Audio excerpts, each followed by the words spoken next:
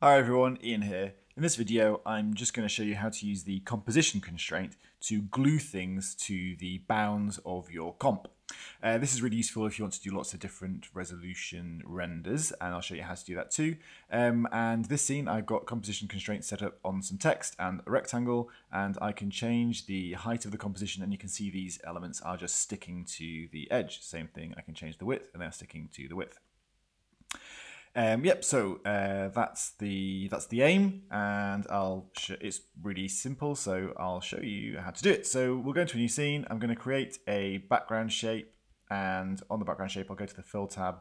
I'll select the fill color, and then I'm going to click on a color in the library to assign that color to the selected attribute. And then I'll make some text. So the text I'll just draw a nice big box, and I'll type. We'll make this larger, like so. And then something I just want you to notice is that the pivot point is at the top left-hand corner of the text box, right? That's going to be important in a second. Let's give this a color. We'll give it blue. And then to add the composition constraint, super simple. I'll show you how to do it automatically, and then I'll show you the manual way. So with the text shape selected, we're going to go up to the animation menu, constraints, and then we're going to pick comp constraint from here. And by default, the comp constraint is set to the exact middle of the composition. So that's 50% of the width and 50% of the height, as you can see on these sliders here. And then the other option we have in here is you can make offset in X and Y as well. So let's put the text at the top left-hand corner of the comp. We can add some fixed pixel padding if we want to.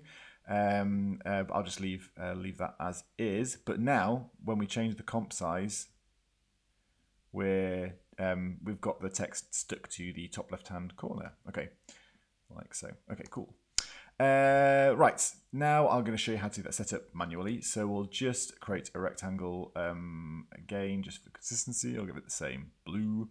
And then I think in the example I had a complex corner rounding, so I'll just do that and make this slightly larger. So we've got, so that's the shape, whatever. And then let's take this rectangle and we'll add the comp constraint manually. So I'm going to go into the element window and I'm going to type in comp constraint. So comp C. You don't need to put spaces in the words that you type in here. In fact, you can even miss out letters. So I'm going to type in the first, and I'll type in ain't. So I've got comp constraint, even though I missed out most of the middle of the word. We allow you to skip letters if you want to.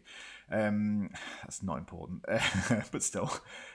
So I can add that comp constraint, but it's not connected to anything at the moment. So to connect it to something, what you need to do is drag the output. So you can drag the output from the header row here, or you can drag the output from the project window here, and you just need to drag that into the position of something, and then you can set the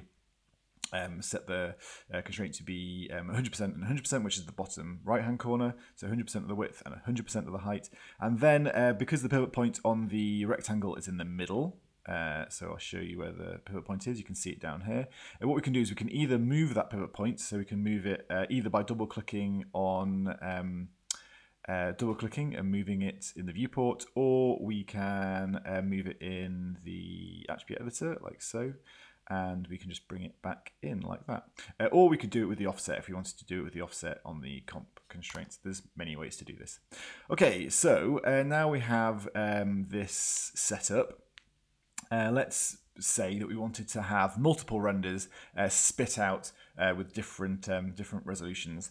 And so I'm going to make a value2 array. So this is simply a list, an array of numbers with X and Y sub-attributes. So in the first box here, we'll put our first resolution, which will be 1920 by 1080. And then in the second box, let's just make up a resolution. So we'll go 1920 and say that the resolution is 640 or something like that.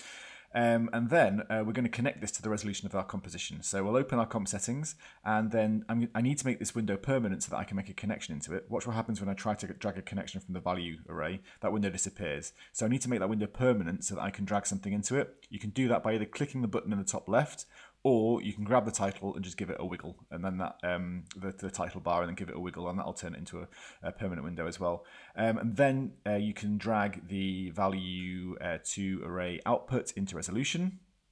So that's now connected. I'm going to close the comp settings, and if I uncheck auto index on here and put an array index of 1 in, you'll see that we are now using this first value, this well, it's the second value, but it's the first index as the resolution. So I can hit 0 or 1. Okay, great stuff. So let's say I want to render this out. So this is going to use dynamic rendering. I've already demoed this in another video, so I'll go over it very quickly. But if you go over to the dynamic rendering tab and you enable dynamic render, and then let's say we want 2 renders because we have 2 resolutions at the moment. So I want 2 renders.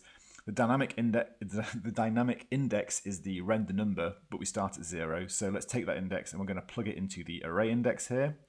And then if I go over to output, I'll name this comp res test, and I'll do a custom frame range of 0 to 0 just so that I get 1 frame out, and I'm just going to hit render queue. So if I go into the Finder now, go into the desktop tutorials folder, and then in my renders, we have 2 renders in here. We have a comp res test 0, .000, and then a 1 as well. So those, my 2 renders have come out to the different resolutions. So those are our 2 dynamic renders. Okay, and that is basically how you can use the dynamic rendering with the comp constraints to spit out renders at different resolutions. I hope you find that useful.